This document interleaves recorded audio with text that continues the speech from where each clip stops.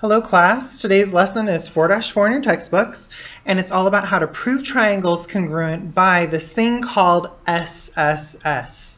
And it is a postulate that we're going to learn that is all about side, side, side. So this is going to start some really cool things that we're going to learn about triangles. So let's go ahead and write this down. This is postulate number 19, and we're calling it SSS, or side, side, side congruence postulate. And what it says is, if 3 sides of a triangle are congruent to 3 sides of a second triangle, then we can assume that the 2 triangles are congruent. You could try this out yourself. If you had 3 lengths and you made a triangle, and you had those same 3 lengths and you drew it again, you'd be getting the exact same triangle, just maybe in a different position. So what we can say is, if, in this example, segment AB is congruent to RS, and if BC is congruent to ST, and if the third side, AC, is congruent to RT, then I can assume that triangle ABC is congruent to triangle RST. Okay? So let's go ahead and do one example related to this. I want you to prove that triangle KLM is congruent to triangle NLM. Okay? Which means when I see them in a specific order, I need to relate them to those specific points as well. So I'm just given a diagram. So based on this diagram, I can already see that I'm given that KL is congruent to LN, or I can say NL. Let's say that. So KL is congruent to NL, and this is given. I'm also given that KM is congruent to NM. So KN is congruent to NM. This is also given. So based on side, side, side, if I can get that this third side is congruent to the third side in the other triangle, then I'm done. And I can see that both of these triangles share LM. So really I can say that LM is congruent to LM because of the reflexive property.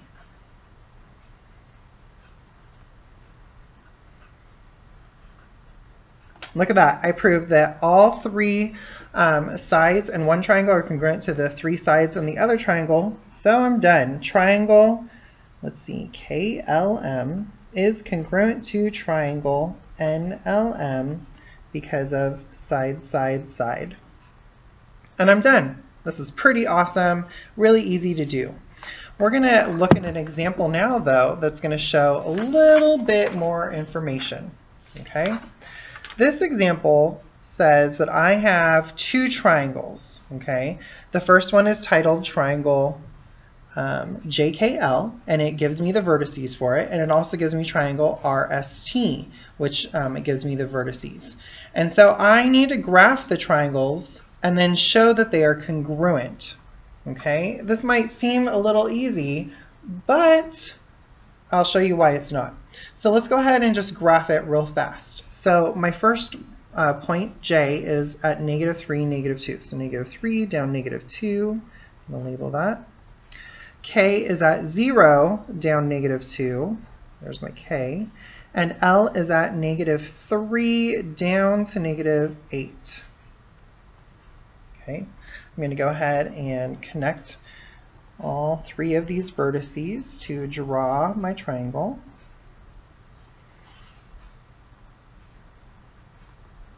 And you can do this as well. And then let's go ahead and graph RST. So the first one is point R, which is at 10, 0. So all the way at 10, and this is R. I also have 10 down -3, so 10 down -3. This is point S. And I have another point at 4, 0. This is going to be labeled T.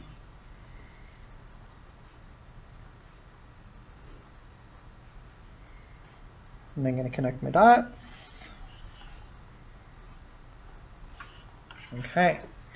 Automatically, it doesn't really look like these two triangles are necessarily congruent because they're in different formations, okay? But we learned in our previous lesson about all these different transformations, okay? So maybe it's just rotated. So what I can do is I can look at the different sides of them just by counting and see, you know, if maybe some of their side lengths are the same.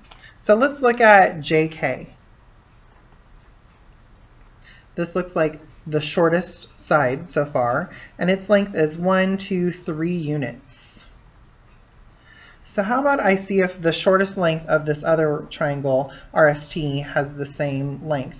That looks like it would be RS, and that's also 1, 2, 3 units. So already I know that JK is congruent to RS because they have the same length. Let's look at another one. How about JL? That length, starting at J and going down to L, is 1, 2, 3, 4, 5, 6 units. And this horizontal length for R to T is 1, 2, 3, 4, 5, 6 units as well. Okay, so I can also say that JL is congruent to RT.